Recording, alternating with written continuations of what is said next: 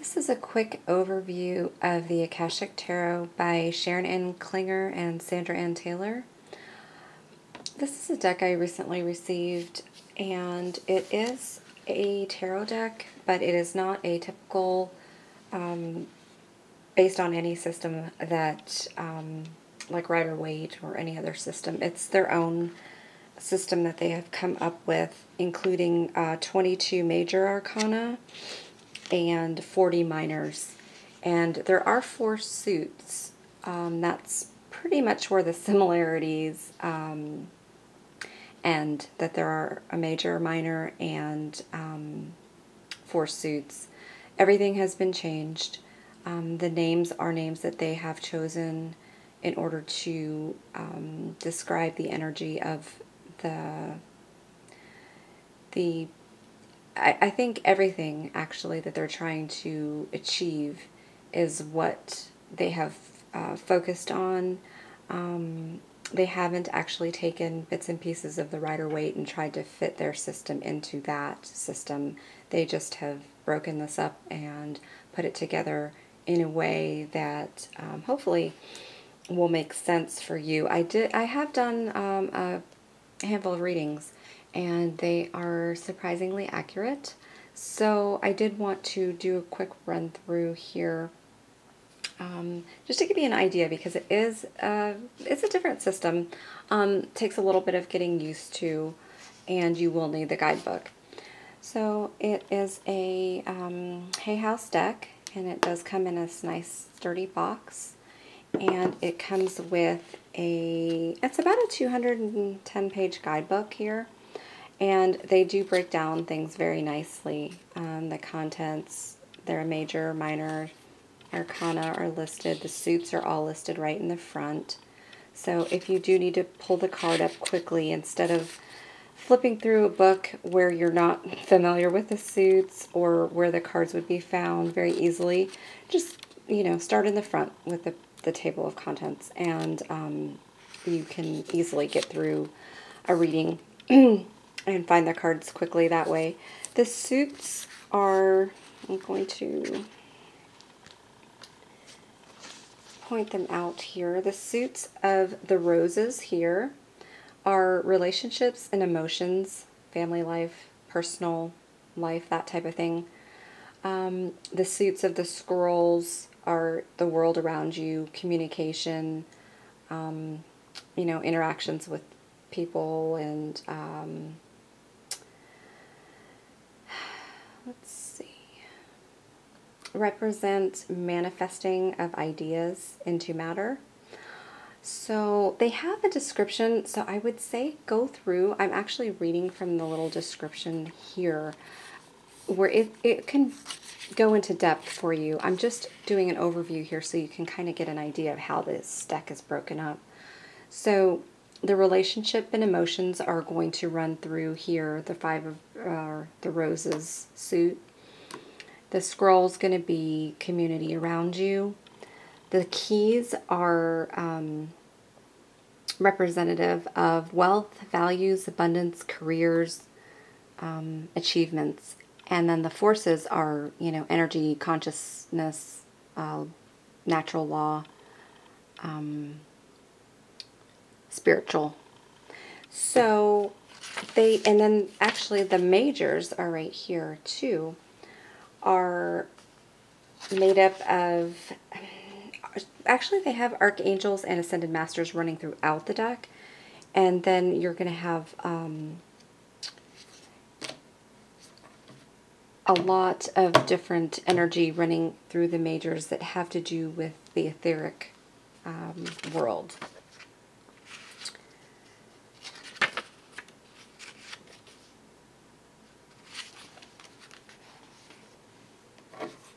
Just to give you an idea of what the majors can be easily denoted here, because they do have the number on the top, as opposed to the suit cards, which have the name of the suit, and then they have a keyword at the bottom. So they all have keywords. Every card in the suit has a keyword along with the majors, but the majors do have a number at the top.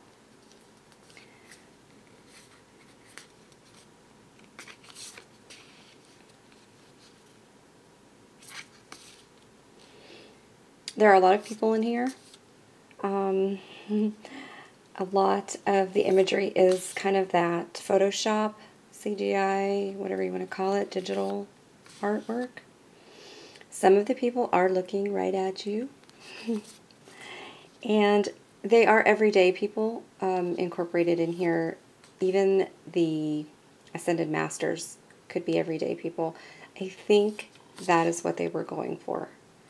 They want you to relate to this deck in a way where you could see this person not only as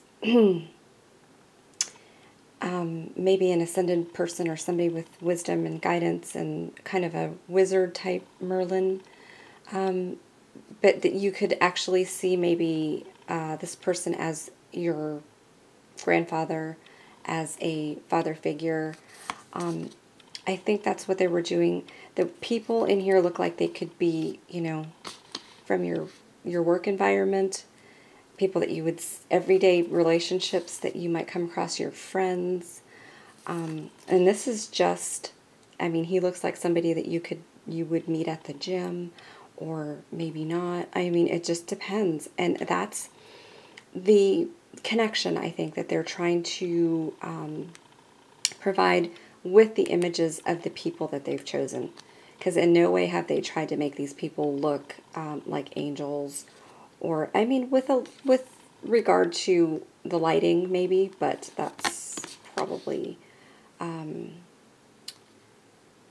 don't think that was their intent. I think the intent was to kind of see these images that we sometimes see as more of, you know, something that is not touchable. They are trying to bring into your life and into your consciousness as maybe these things could be happening in your everyday surroundings.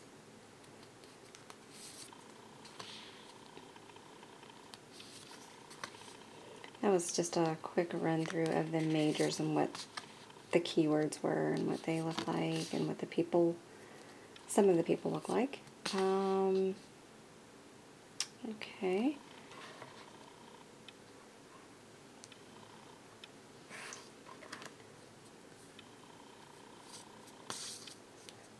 I mean, the imagery is really pretty. It's not that it can be, I guess, a little bit off-putting to some people who are not fans of the type of,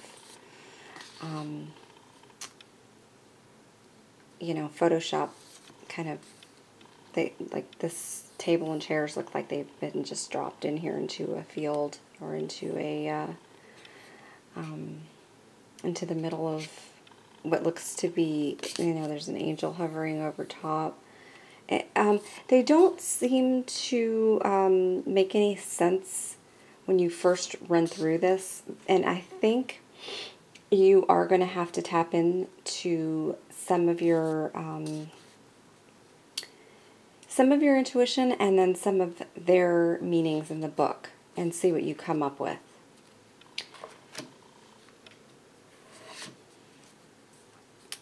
Scrolls.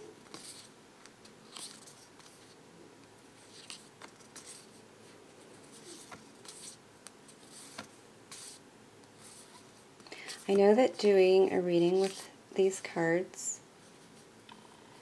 does bring about a different energy than just going through the cards like this in a way where you're just getting an idea and a quick overview. You do have to sit down with them. You have to put them into a spread.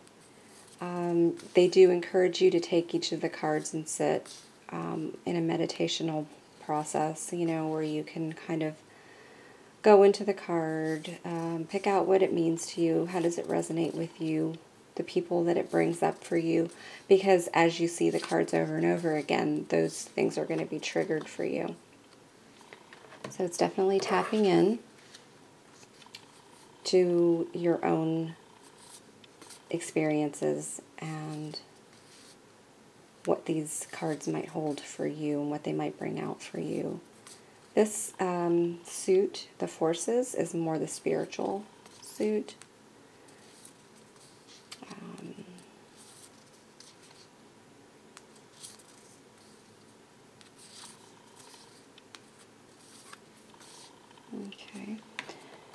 And some of the spreads, there are actually, okay,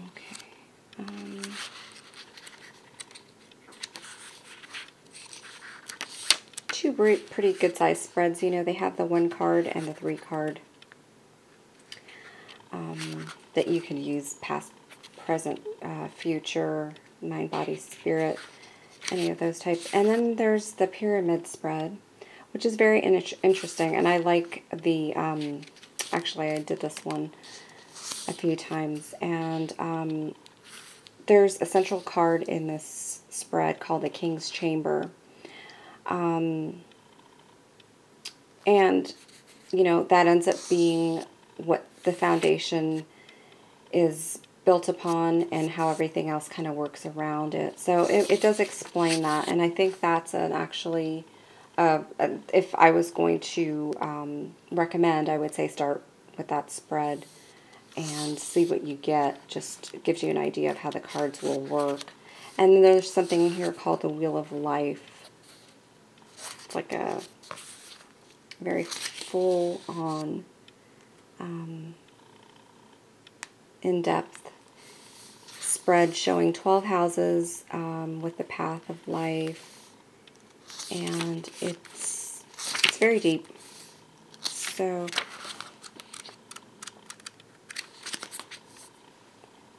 that is the Akashic Tarot, and that's just a brief overview of what you can expect to find in the deck and with the imagery. And I would like to say that I did find it very powerful. So I recommend, if you were thinking of trying something out of the norm, this is a whole new tarot system. So if you are interested in something like that, definitely give it a try.